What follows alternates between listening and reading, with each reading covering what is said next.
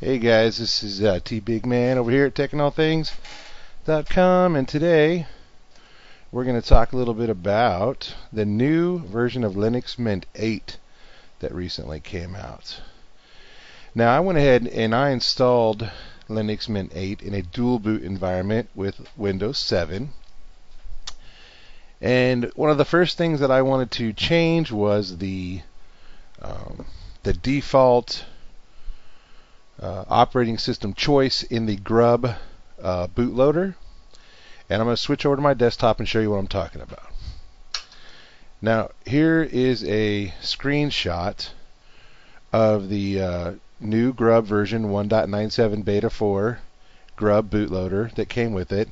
And the highlighted option right here is the Linux Mint 8 Helena or Helena. I'm not really too sure on the pronunciation of that yet. And you can see down here Windows 7 loader. That's going to load my Windows 7 environment. Now, I don't like it to default to Linux because I don't use it all the time. I want it to default to Windows. And normally, let me bring it up here.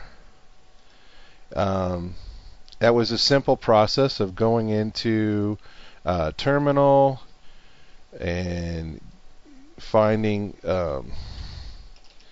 the boot Grub directory and then editing a file called menu.lst.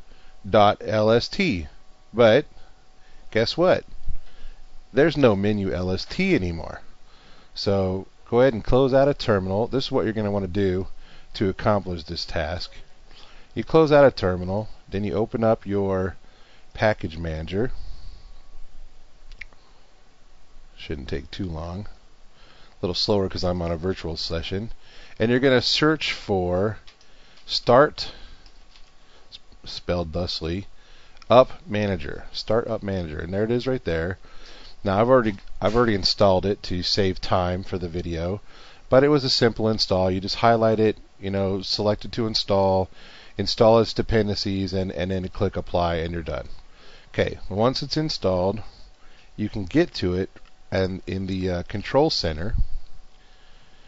Okay, and it's called, lo and behold, if I can find it, Start Up Manager. Okay, just go ahead and run it. It scans the environment to see what's there, and then it will present you with a nice graphical interface giving you the timeout in seconds, which I don't like to wait 10 seconds, so I'm going to lower that down to 5. And then the default operating system.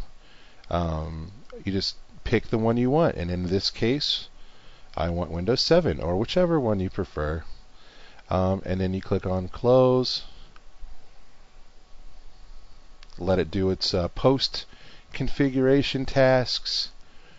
Go ahead and close out of it, and then we're going to reboot, and I'm going to show you how simple that was.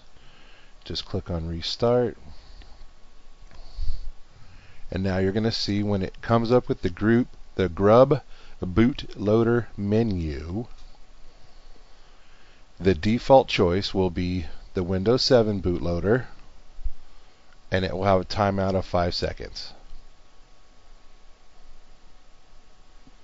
And any second now, the light's blinking.